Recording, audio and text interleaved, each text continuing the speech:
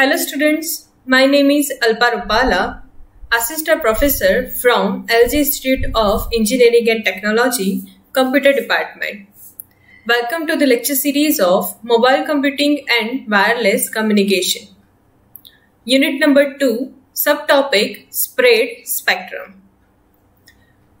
Now topics to be covered in this lecture. In previous lecture, we have already learned about the spread spectrum, techniques of it, then frequency hopping spread spectrum in detail. Now we are looking for the direct sequence spread spectrum in detail in this lecture. Then after we will understand the example on DSSS. So basically, now we are moving forward to our next topic, that is direct sequence spread spectrum. The transmitter side, your user data is first of all being converted according to the chipping sequence. Now look, we are not directly first of all modulating our data into a signal. We are firstly using our binary data. We are having the chipping sequence. The chipping sequence is a kind of chipping code which is being used for security purpose. We are XORing our original data with the chipping sequence code. Each and every user will be assigned a separate unique secret code, and that code is chipping code. Okay, each and every user will assign a separate unique sequence code for spreading your signal.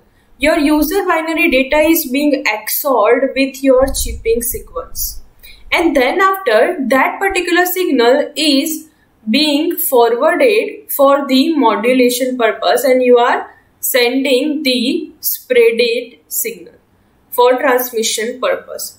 At receiver side, you are having the received signal. We are first of all demodulating it.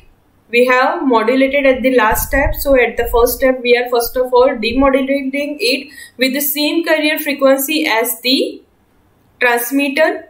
Now we are sending our signal to be XORed again with the same chipping sequence at the transmitter side. So at the receiver side, we require the same chipping sequence to be again XORed with your original data signal. So now we are having the bits, we are chipping that bits with the chipping sequence, same as your transmitter. Then after, the amount of chipping sequence we have used, we need to combine that signal into the single bit. For that, we will transfer our signal into the integrator again. Now what is this? We will learn this in next example.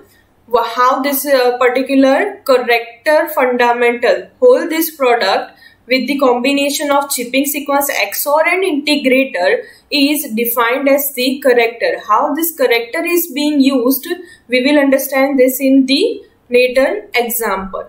And then after, we will give our data to receiver. So this is all about the DSSS. The feature of DSSS, it is very secure, it is very effective against narrowband signal and very effective against the interference application. We are using it also for jamming signals. Then after, military communication, cordless phone, digital cellular telephony, satellite navigation, WLAN and Bluetooth. But the disadvantage, it is increasing your bandwidth. How? I will explain you in next topic or next example, in which a single bit is being transmitted as per your chipping sequence number of bit. So the bandwidth requirement is being increased in DSSS.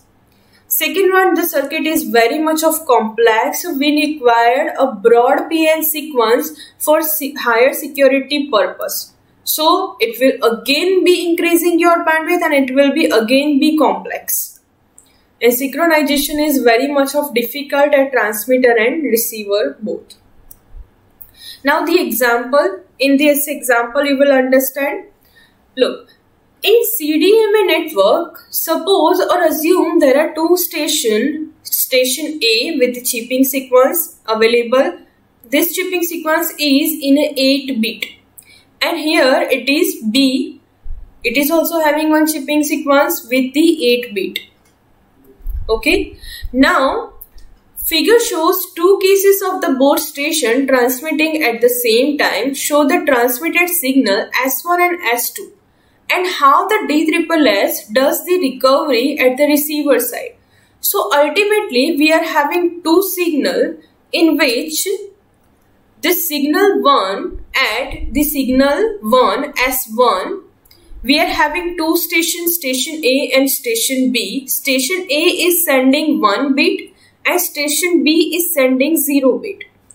And at the signal 2, station A is sending 0 bit and station B is sending nothing. So this bit is what? Binary bit, bit 0 or bit 1. Okay, so first of all, to calculate this all fundamental, we need to XOR this 1 bit with the available chipping sequence as DSSS is described. Also, we need to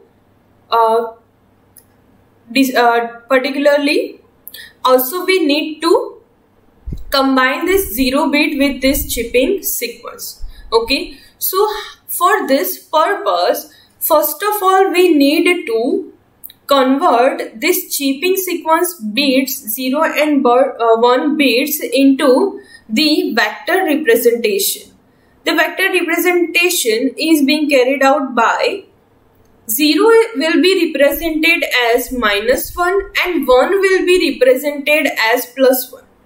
0 will be represented as -1 and 1 will be represented as +1.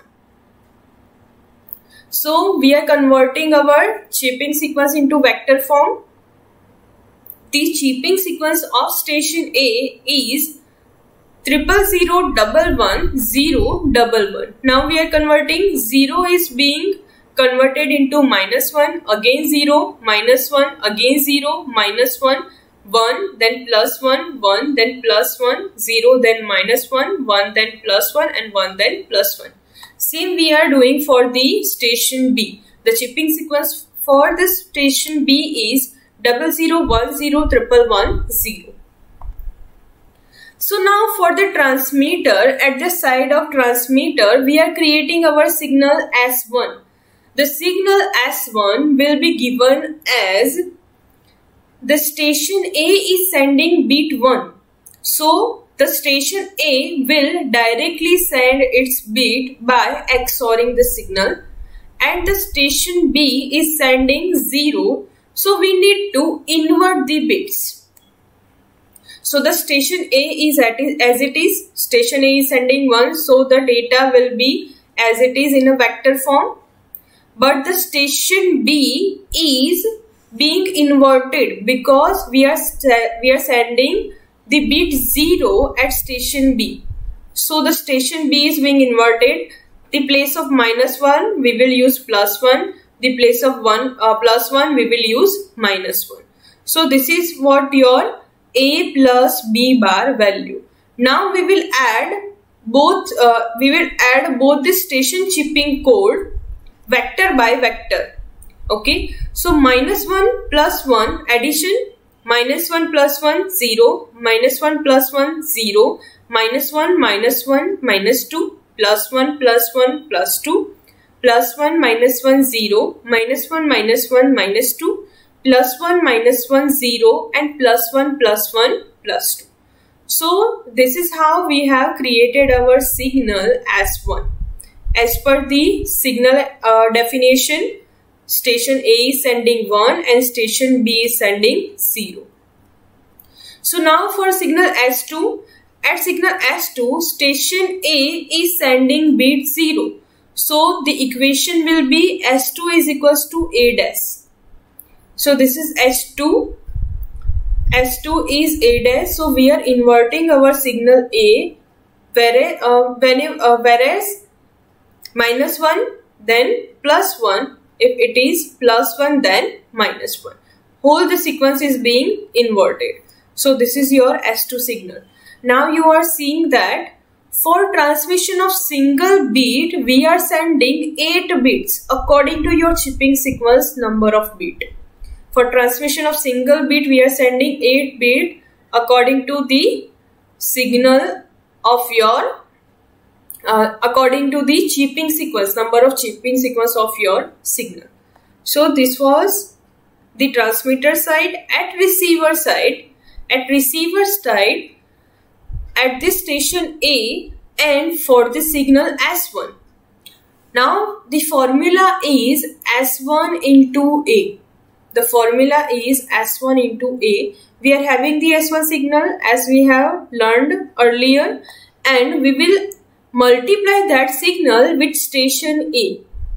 The station A vector value is given here and S1 value is given here. Now we will multiply 0 with -1, 0, 0 with -1, 0, -2 with -1, +2, +2 +1 +2, 0 with +1, 0, -2 -1 +2, multiplication 0 +1 0 +2 +1 +2.